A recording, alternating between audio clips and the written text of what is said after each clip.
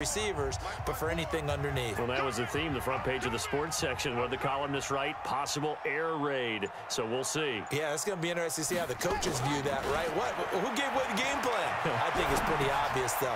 That'll help them win.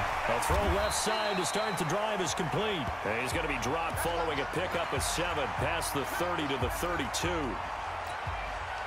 They'll operate from the 32-yard line here, 2nd and 3.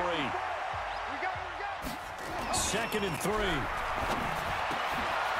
Garrett Selleck here on the completion. And he'll be taken down, but not before they work it across midfield. And there's a completion to the tight end. And look at the size of these players nowadays. At that spot, 6'4", 6'5", and up. A lot of guys used to be basketball players, somehow came back to football. That's really good for the game of football. You're getting better athleticism, great hand-eye coordination, guys who know how to control their bodies when they run their routes. Throwing on 1st down, but this one winds up to be incomplete. After the incomplete pass, here now is 2nd and 10. 2nd and 10. Escaping the pressure right. He'll try and run it. And they're able to work this to the 25 before it's all said and done.